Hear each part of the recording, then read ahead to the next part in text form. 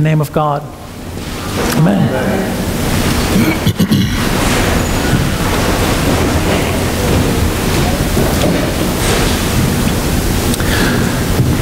So this is the Sunday after the Ascension, or it's seventh Sunday of Easter. Ascension always occurs 40 days after Easter, which means that Ascension is always on a Thursday. But because we don't tend to worship on Thursdays, we like to transfer it to the following Sunday. I have to say, though, that for the longest time, I pretty much ignored the Ascension. And that changed about 5 years ago. And so I want to talk about the Ascension, but first I want to share with you this. Sometimes I wish I could just, really quickly show you a picture. But I can't, so I got to try the best I can to describe it. There's this cartoon has been making its way around Facebook about the Ascension. And it's sort of a classic image of the Ascension. Jesus on a cloud, rising up. And coming down from the cloud are these yellow rays. I imagine sort of like an Apollo rocket. Jesus taking this vertical takeoff. And above it, it says, after his resurrection, Jesus appeared to his disciples and many others before ascending into heaven. And then down below are all these people, but one guy is saying, Where? Where? I don't see him. And there's this big arrow pointing to this guy, and inside the arrow it says, Ascension Deficit Disorder.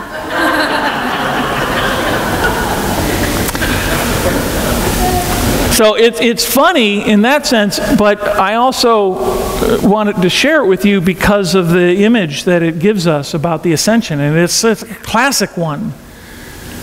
And it has contributed to a great deal of misunderstanding about the Ascension. And like I said, about 5 years ago, I really came to appreciate the importance of the Ascension to an overall balanced view of our Christianity. That it is the follow-up to the sermon that I gave on Easter morning, where I said that the resurrection, the word resurrection means only one thing. There isn't any other kind of resurrection except bodily life after death. In the biblical vocabulary, the writers of the Gospels chose that word, used that word, because that's what it meant. They had other things, other words they could have chosen if something spiritual had happened that wasn't physical. But no, they chose this word, resurrection. And so this is the follow-up to that. So what I want to do is I'm going to talk about some things that contribute to misunderstanding about the Ascension. I want to talk about what happens or what might happen if we get our thinking about the Ascension wrong, and then end with, well, what happens if we get it right? So let's start with common sources of misunderstanding. And the first point of misunderstanding is the language itself. The word ascension, ascend, of course, leaves us with this image, assisted in no small part by the artwork of the Middle Ages, of this, Jesus taking, like I said, this vertical takeoff up into the sky. And in that sense, in our own day and age, in our own day and age, the Ascension suffers or can suffer from a problem that is similar to the Second Coming, where it's either completely literal or it's just completely metaphorical. It's literal or the skeptical view of the Ascension. We do the same thing with the Second Coming.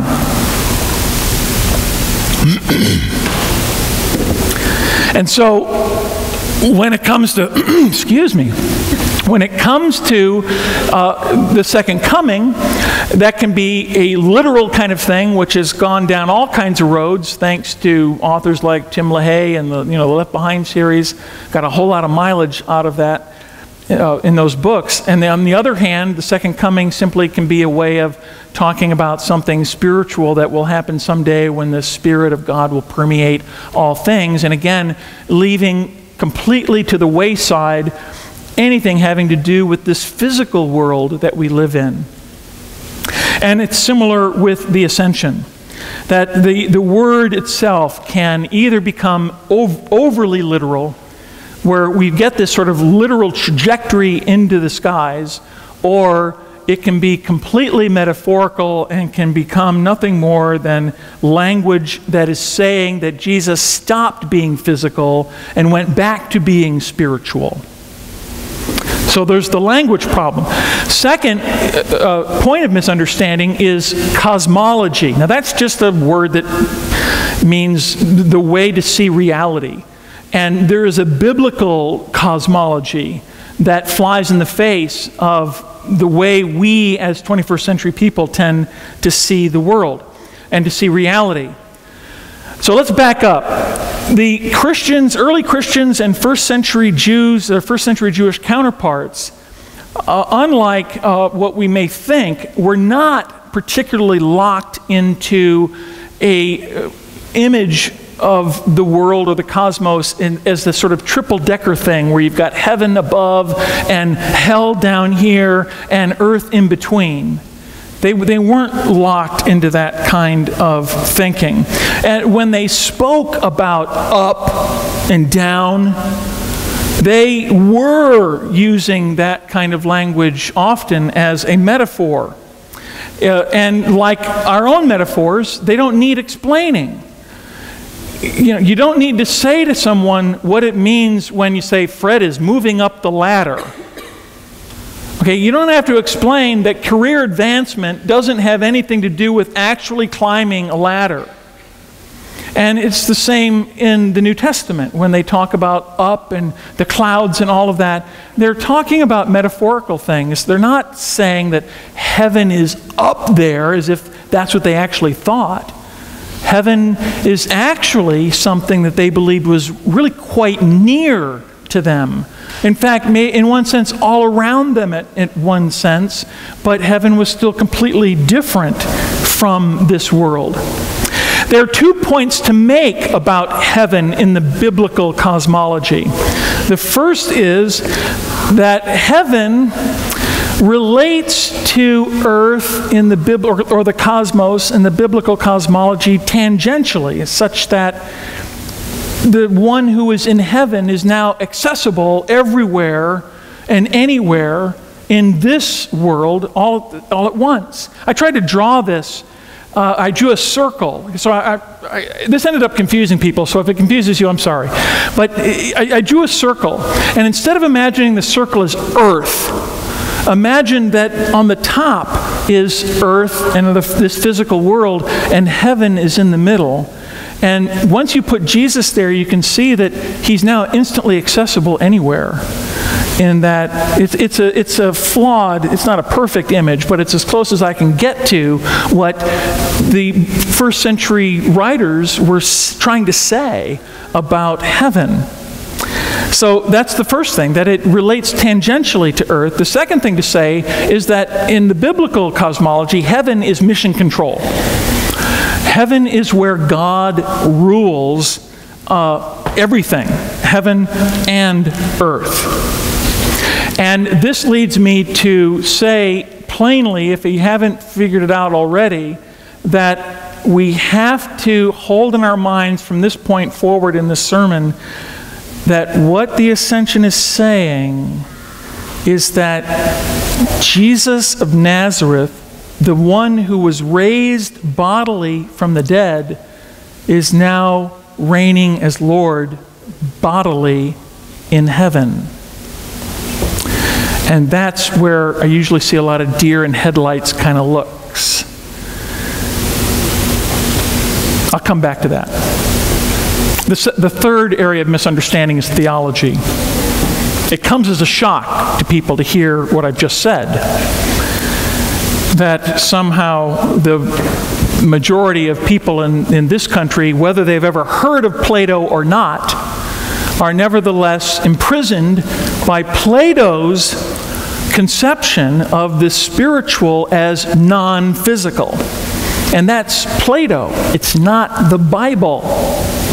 Despite a lot of hymns and prayers that suggested over the centuries to the contrary, there is in fact a long tradition in Christian orthodoxy that the heaven is not this immaterial place, but in fact a very physical place.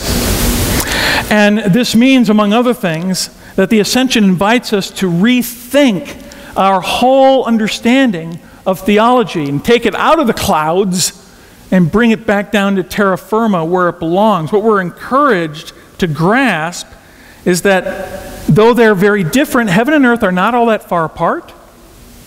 Heaven is certainly not a way of talking about our spiritual life after death, although there is a spiritual life, don't get me wrong. But that's not the end of it. That's not all that there is. So, those are the points of misunderstanding. So what happens then when this misunderstanding then leads us to thinking about the Ascension in the wrong way? In a way where Ascension is really nothing more than language about how Jesus stopped being physical and went back to being spiritual, or stopped being mortal and human and went back to being God. What happens when you do that? I'm calling it, you get the spiritualization of our faith. Now, I hope and intend for that to sound strange, because I want it to jar our attention a little bit. That it is, in fact, though, what goes wrong when we get the Ascension wrong. And spiritualization is this: that language about Jesus gets reduced to language about his presence in us through the Spirit, and that's all there is to Jesus' presence, that he is in us through the Spirit. The Lord who dwells in us through the Spirit quickly becomes a way then for me to excuse or explain away the choices that I make about my life that may or may not be part of God's plan.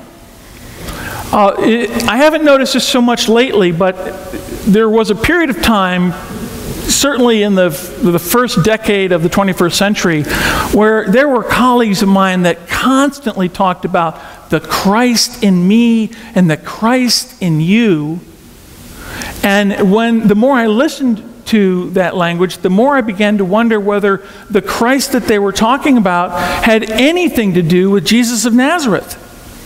That it seemed to be a language saying, well, this is who I want my God to be, and so I'll call this conception of God the Christ, and then that makes it okay. That's what you get when you have nothing more than a spiritual conception of Jesus. You get the sort of Hallmark Hall of Fame God, or the greeting card. And that dates me, I know. The greeting card. What's the internet equivalent of the greeting cards? E-cards? E-card. You know, it's the kind of thing where you get a pithy little saying inside the card that is never going to challenge you. It's always going to affirm you where you are. It's never going to challenge you to something more. And it ends up producing, or at least it can produce, spiritual flabbiness. You don't know this, but in 2002, I had what I thought was a heart attack. It wasn't a heart attack. But Carolyn rushed me to the hospital. She came to get me in my office. And I was there in the emergency room, and the nurse, which I thought this was very unprofessional, she gasped when she took my blood pressure. And, you know, and I can't explain why what happened next got me to sort of converted me. But I saw my doctor in a follow-up visit, and he said, well, Ben, how long do you want to live? So I came home and I said to Carolyn, I'm going to change my life. And she said, yes, dear. But it didn't take long for her to figure out that I really did mean it. And I lost 70 pounds between 2002 and 2003. Now, The bad news is that starting in 2007 with the broken collarbone, and then in 2008 with a major back surgery, and whatever excuse I can come up with, I've gained depending on what day of the week you talk to me, I've gained 15 to 20 pounds of that back. But my point is this: people who knew me when I was heavy and had not been with me during this transformation, when they saw me, they were shocked. Some didn't recognize me, but all of them asked, without exception, all of them asked, "How did you do it?" And what do you think I said? I took a pill. No, that's what they wanted to hear. I think, we all know the answer, right? It's diet and exercise. There is no other answer. I don't know why we ask the question except that we hope against hope, that there's some easy way. And what's true about our physical life is true in our spiritual lives. We want everything to be easy. We want an easygoing spirituality. And that's what you get when you have a Jesus whose only presence and concept of presence in our lives is in us, living in us through the Holy Spirit, and we have no conception of Jesus, the Jesus who lives apart from us, outside of us, over and above us as Lord. As Lord. Reigning from the control room. How many of you have heard of Christ the King Sunday? Has anyone here heard of Christ the King Sunday? Okay, quite a few more than the 8 o'clock, and I'm glad that many of you have not. Because the Christ the King Sunday occurs on the last Sunday of the season after Pentecost, or for those of you not quite sure when that is, it's the Sunday just before the first Sunday of Advent. And that's been, for the longest time, it's been creeping into Episcopalian sort of consciousness that is Christ the King Sunday, and that is wrong. It is wrong. Today is Christ the King Sunday. Notice the hymns that we're singing. Notice the prayer for today that begins, "God, O King of glory." Why? Because Jesus has ascended to the mission control room, to the throne room, where he now rules as man on the throne over us, other than us, different from us, separate from us, and yes, also present to us in the Spirit in our lives. When we begin to conceptualize God and Jesus that way, now we're moving towards a correct understanding of the Ascension. And it gets us away from hoping against hope that we can have a spirituality that's easy. Dallas Willard recently died. He was one of America's great theologians, in my opinion. He wrote a lot of books. His most popular, The Divine Conspiracy, Hearing God, Spirit of the Disciplines. When he died, I went looking I wanted some quotes. I wanted to say something on my Facebook page that I thought captured Dallas Willard and the kind of theologian he was and the message that he had. And I found this. It's from a book that I've not written. I've not read. The book is called The Great Omission, and this is what he wrote. "Grace is not opposed to effort, it is opposed to earning. Earning is an attitude, effort is an action, and it is well-directed, decisive, and sustained effort that is the key to the keys of the kingdom and the life of restful power in ministry and life that those keys open to us." So what happens when we get the Ascension right? Well, we get Christ the King, first of all. When we firmly grasp that Jesus is not the Christ in me and the Christ in you, but the Christ who also lives above and over us as Lord, when we in fact begin to grasp what the Ascension is all about, This Jesus who is, yes, strangely present to us in the Spirit, but is also strangely absent, other than, and different from us. What we get is the Jesus who is the Lord of your life, who is the Lord, who might very well say, and may in fact be saying, this part of your life I want you to change. This part of your life is deadly. Listen to me, I am your Lord. But as long as it's the Christ in me, I can say, well, that doesn't sound like the Christ in me, so I'll just ignore that.